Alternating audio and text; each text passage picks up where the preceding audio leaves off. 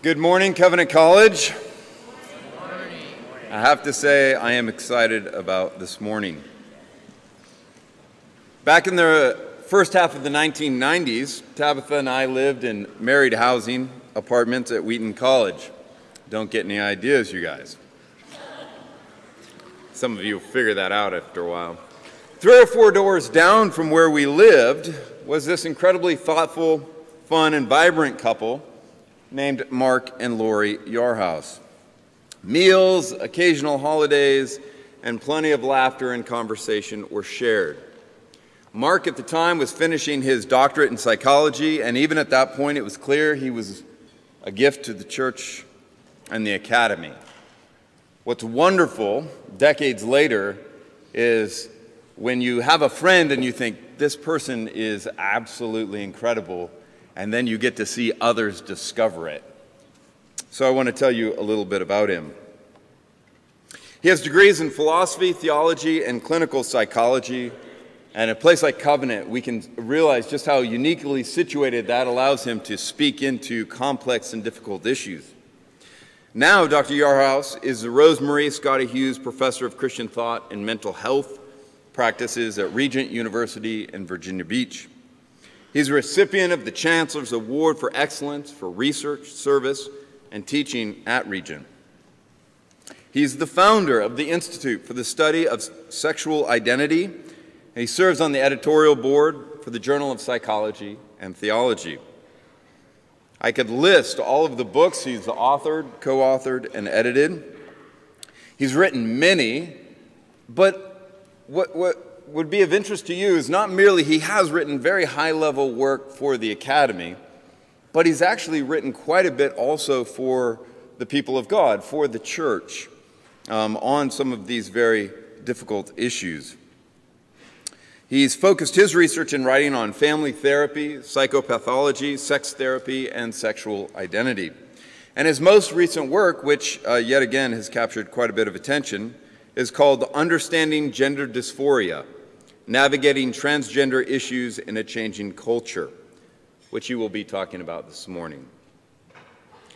Personally, as I was trying to think, what's the one thing I would like you to know about Mark and that I so appreciate about him and his scholarship? It is this: he listens well. He listens well to his clients. He listens honestly to research. He listens well to concerned parents and clergy and laity. But also, most importantly, he listens well to Scripture that enables him to navigate these issues with compassion and integrity and honesty and carefulness. I hope you can tell I'm excited. Please join me in welcoming Mark Yarhouse.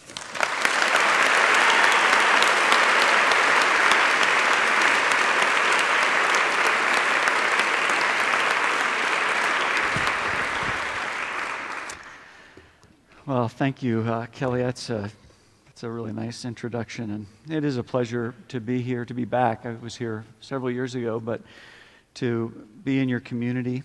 I was talking to a colleague one time.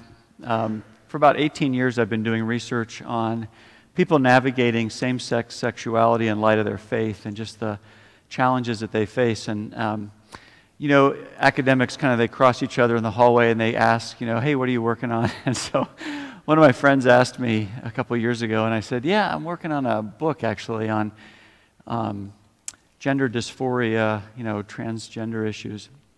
This is a good friend of mine, so he loves me, prays for me, doesn't really know the topic. And so he says to me, oh, that'll be nice to kind of get out of the whole controversies of gay and lesbian issues. Whew, I bet that'll be a relief. And okay, I guess more of a out of the frying pan into the fire, I guess. But if I thought gay and lesbian issues was controversial, transgender research in areas that has been really challenging to think through as a believer. So I want to just talk with you a little bit about that this morning. I was speaking just last summer with an evangelical person who's a seminary educated, seminary graduate, She's biologically, she's female, and she does present as female in her gender identity, but she does suffer from gender dysphoria, okay? And gender dysphoria is when you feel great distress when your gender identity, your experience of yourself as a male or female, isn't congruent with your biological sex. And so there's a disconnect there, incongruence, and it's greatly distressing. And so I was interviewing this person for an article I was working on, and she said to me, the secular answer is to transition. The Christian answer is to receive healing in ministry. The reality for the majority of us is that we live with this every day, and it's painful. And I think she's got it exactly right. That's exactly where I would say the data is as well. So I'm speaking to a Christian audience. What does that mean for us? What are the challenges for us when maybe our default is to push people towards healing and ministry when they're telling us that doesn't always deliver the goods? What are the challenges that we're going to face? I often ask people when I meet with them who are suffering from this, what is it like for you? Because most people would never feel this. And one friend of mine says of it, I don't know if you've ever seen, maybe in movies, people trying to listen to an old-time radio program where there'd be this background noise. You could sort of hear the program, but there's this constant noise in the background.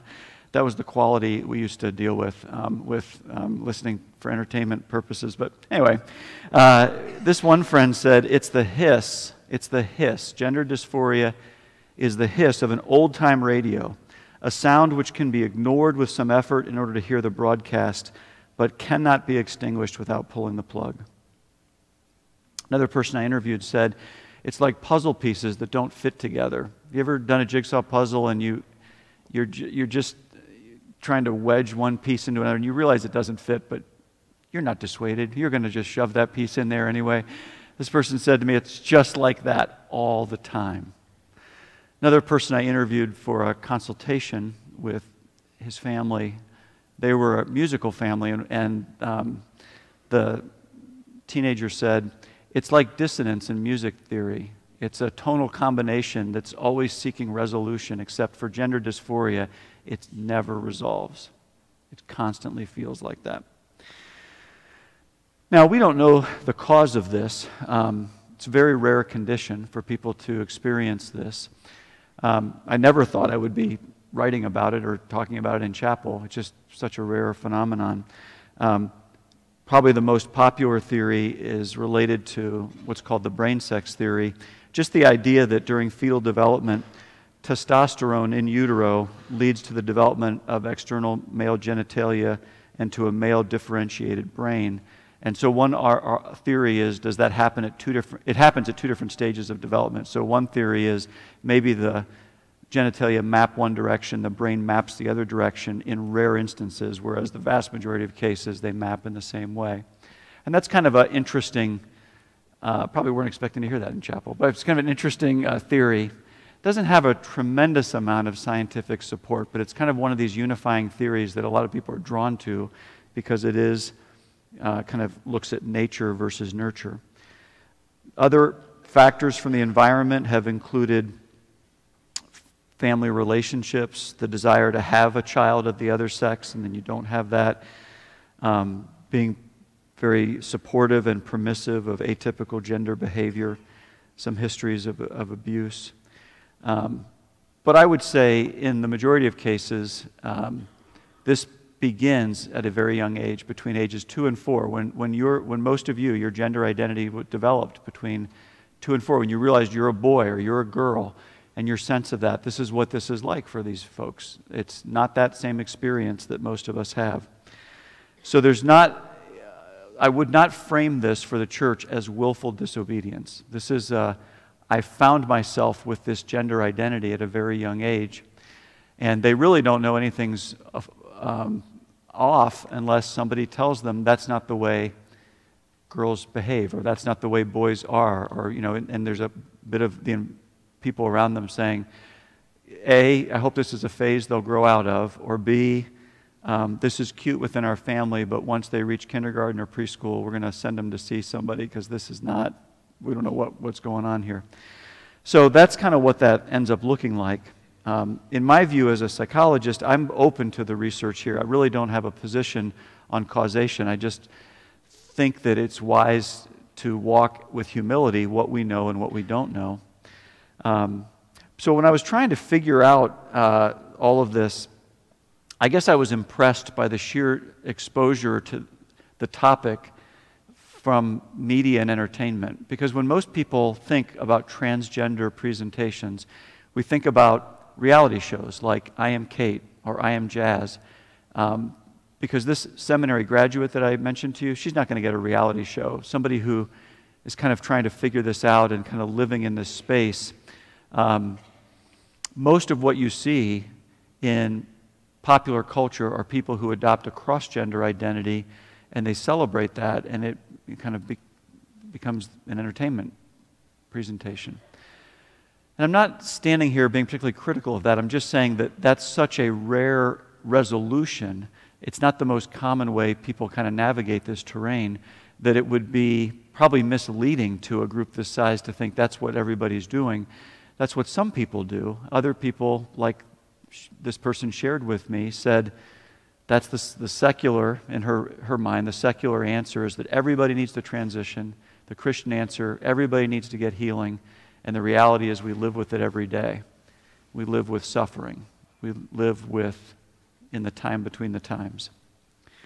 So when I was working on this project, I tried to organize how everybody was reacting to this science and theology and the people navigating this. I started to organize it in 3 lenses. So I'm just going to share those with you. And they're the lenses of integrity and disability and diversity.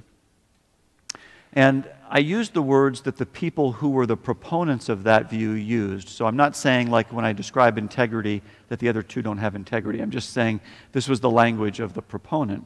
And so the integrity lens really looks at gender dysphoria as when someone tries to resolve it through any kind of a cross-gender identification, they're really confusing the essential maleness and essential femaleness that was intended by God from creation.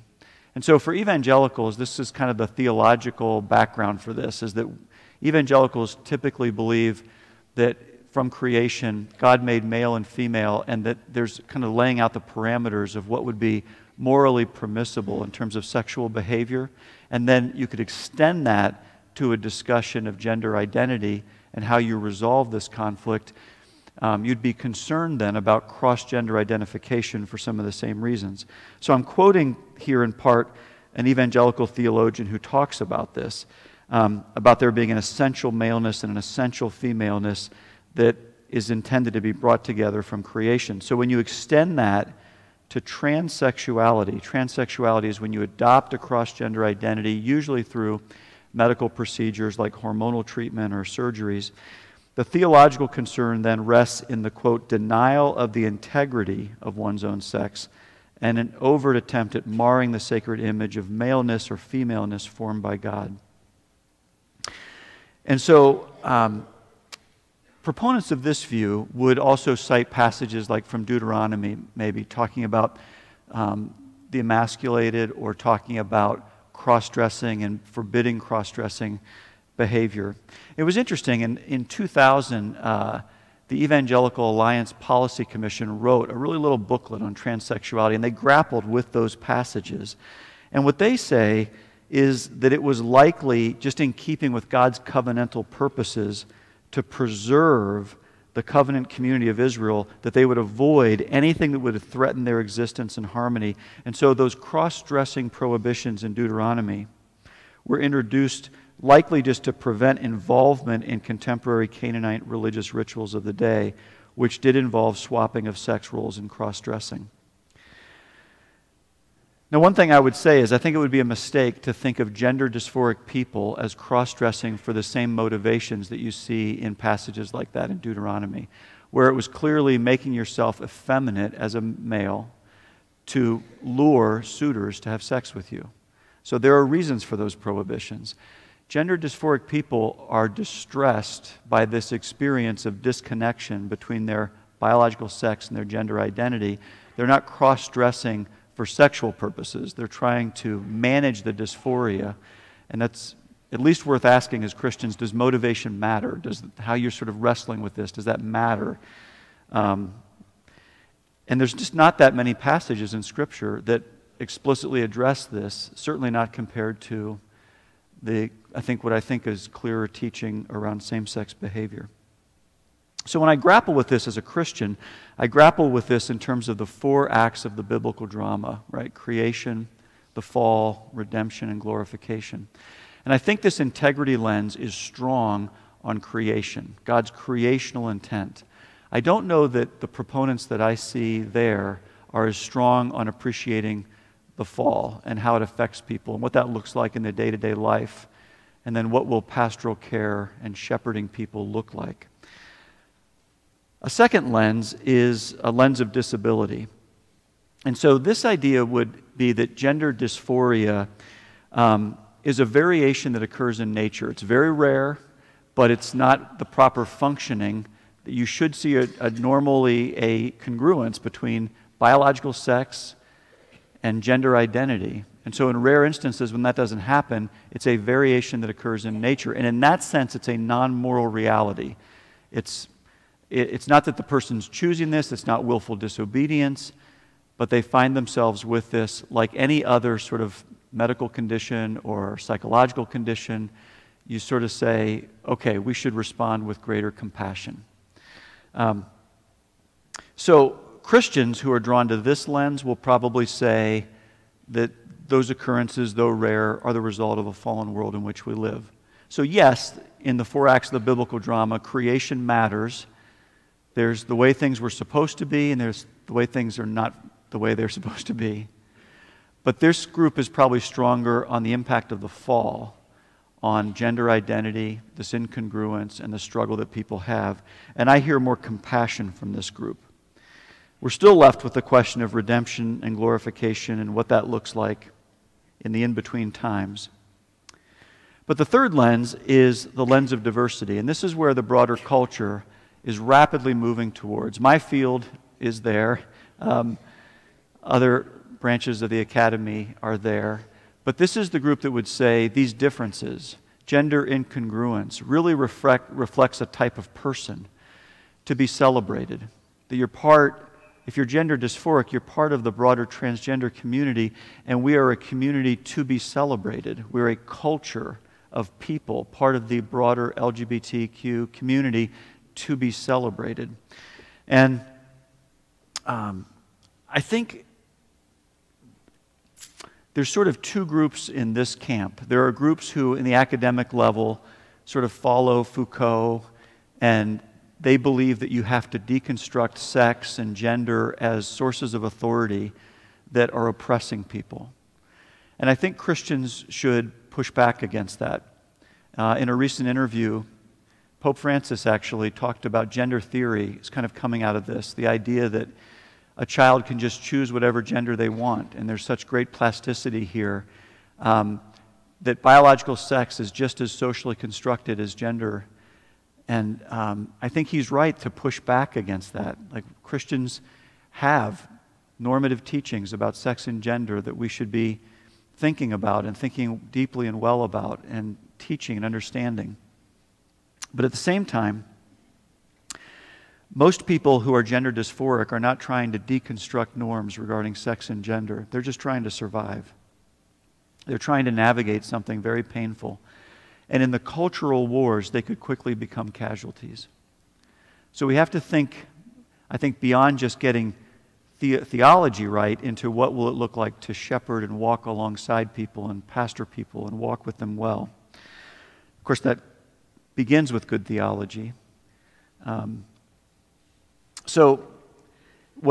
Just to go back to Pope Francis for a second, he makes this distinction then between gender theory and walking alongside people. And you have to know when to critically evaluate ideology and when to walk with people. And the church, when it's at its best, does both. So he says, it's not something that you say, let's go party, I'm this way. You're not embracing it like the diversity lens and say, celebrate, celebrate, celebrate. He says, in every case where it exists, I accompany it, I study it, I discern it, I integrate it, because that's what Jesus would do. So he's saying, don't say that the Pope is pro this. He's saying, don't celebrate it, but accompany it, discern it, walk with the person. And then, of course, I think we also have to wrestle with not just what does it look like from creation, fall, redemption, but also glorification. Oliver O'Donovan talks about this a little bit in terms of the eschaton. Says that maleness and femaleness forever defines an important aspect of relationship that Christ has to all of us, His church. How our individual gender identities will play out in the eschaton is not revealed, but God wants us to forever think of our relationship with Jesus through a monogamous male-female relational analogy. That there's something to that the Christian church does teach. So we want to keep that in view, and I think that's reflected in some of the teaching of the integrity lens. And theologically, that would resonate with me. But the question in part is, what do we do with that today? If that's what we're moving towards, what do we do with it today, in the time between the times, as Oscar Kuhlman talks about it? I think most of us are pretty uncomfortable with gender atypicality. When people live and relate in gender atypical ways, we wonder about that. When you meet someone who's transsexual, who's adopted a cross-gender identity, we're uncomfortable with that. I think of it like in the iceberg analogy, where so much of the iceberg is beneath the surface and so little of it is above the surface. I think of gender atypical expressions as the thing you see above the surface. And I encourage Christians to not react so strongly to what's above the surface. If you want to minister well in a rapidly changing culture, you don't react to what's above the surface. You minister to what resides beneath the surface. And so much of the person navigating gender dysphoria is underneath the surface. What's underneath the surface? Questions about identity, a longing for community, hurts and disappointments, spiritual questions. Can I be saved? Can I have a walk with Christ? Communal questions. Am I wanted here? They go to youth group and wonder, would I be welcomed here? In your church, in your school? We did a study a few years ago, the first of its kind, of transgender Christians, and we asked them, what kind of support would you have liked from the church? Can I just read one answer? One person said, someone to cry with me. Someone to cry with me rather than just denounce me. Hey, it's scary to see someone not rescue someone from cancer or schizophrenia or gender dysphoria, but learn to allow your compassion to overcome your fear and repulsion. In a more recent study, we've been interviewing younger Christians who are transgender, and I just asked them, what advice would you even give to churches or pastors or youth pastors? What advice would you give them? And one person said, don't say God doesn't make mistakes. It's like telling me you're a mistake, because this dysphoria is real, right? The biggest thing is accepting me and that sin entered the world and that things happen. It isn't any less real than kids born with Down syndrome or ADHD, just by loving people and accepting people. And now I can figure out how to do this. Say to them, I love you, God loves you, I'll help you walk through this in a godly way. I do think we would do well to explore a little bit more here a theology of disability.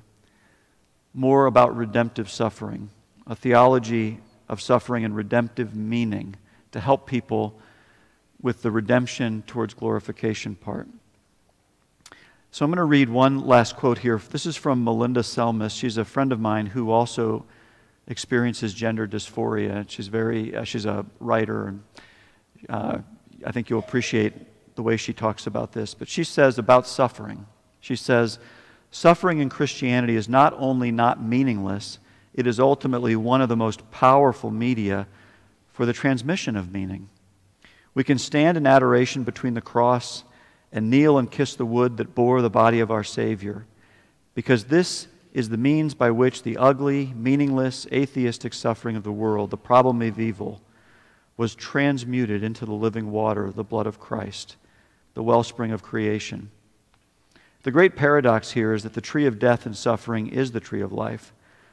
This central paradox in Christianity allows us to love our own brokenness precisely because it's through that brokenness that we image the broken body of our God. And the highest expression of divine love, that God in some sense wills it to be so, seems evident in Gethsemane. Christ prays, "Not my will, but thine be done." And when God's will is done, it involves the scourge and the nails. It also always struck me as particularly fitting, again, as someone suffering from gender dysphoria, it always struck me as particularly fitting and beautiful that when Christ is resurrected, his body is not returned to a state of perfection as the body of Adam and Eden, but rather it still bears the marks of his suffering and death. And indeed, that is precisely through these marks that he is known by Thomas. Friends, ours is a rapidly changing culture. The church has witnessed a shift in how the culture has viewed this topic in just a few years. From at one time thinking primarily as something closer to sin, to mental illness, to a culture to be celebrated. What you see is the Christian church trying to get its bearings on a changing culture in an area they never thought they would ever be defending or understanding or ministering to. So when we think about gender dysphoria, we would be wise to distinguish like gender theory or that strong form of the diversity lens that sees biblical teaching as a source of oppression. We have to distinguish that, engage that, and distinguish it from people like Melinda, who I just read, or the seminary graduate that I introduced you to at the beginning. We're at our best as a church when we come alongside people who are navigating gender identity concerns. When we say clearly to them, "I'm glad you're here. There's no other place I'd want you to be." When they're asking, "Do you want me here?" we answer with a resounding yes. We want you here. When we come alongside people navigating gender identity concerns, and when we adopt a posture of humility about what we know and what we do not know, when we accept the reality of it, when we accompany it, and when we discern it. Let's pray. Father, I thank you for this group of students, staff and faculty, and I thank you for this college. Thank you for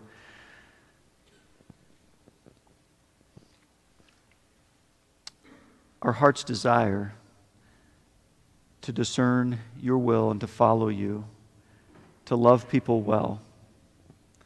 Give us wisdom, give us discernment as we engage some of the most challenging topics of our day, to find a way forward that is biblically faithful, that is merciful, that is gracious. Recognizing the marks of suffering, developing perhaps a greater theology of disability, an understanding of redemption. We ask for your blessing on students who may be navigating gender identity in their own lives, questions that may be coming up for them. We're glad that they're here. Would you help us now to love one another well, to serve and honor you? In Jesus' name we pray. Amen.